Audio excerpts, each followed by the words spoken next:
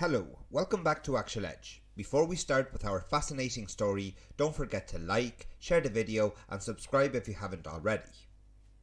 In the pursuit of an HIV cure, groundbreaking research unveils a remarkable strategy employed by the virus during its replication process.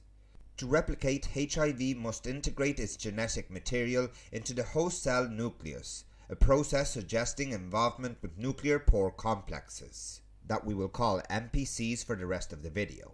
Published in the scientific magazine Nature, the latest study shines a light on the HIV capsid, the protective shell around the viral genome.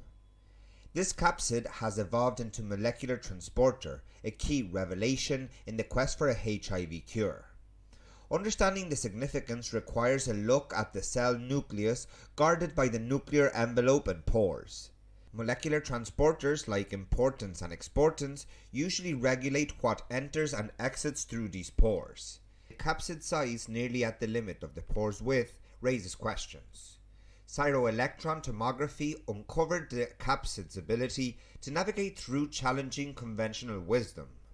Professor Thomas Varch and Dirk Gorlich provide the answer. The HIV capsid acts as a transporter with an important-like surface, allowing it to slide through the FG phase of the nuclear pore. This adaptation lets it bypass the usual defense mechanism against viral entry. Despite the size challenge, the capsid's unique surface allows it to fit through the nuclear pore, a breakthrough in understanding the virus replication strategy. The study demonstrates the efficient targeting of NPCs by HIV capsids, binding directly to specific components. What's notable is the capsid's ability to conceal its genomic payload, setting it apart from other transporters. Unraveling the mystery of HIV's entry into the nucleus holds promise for a cure. By understanding how the virus navigates nuclear pores, researchers can gain insights that may guide the development of innovative therapies.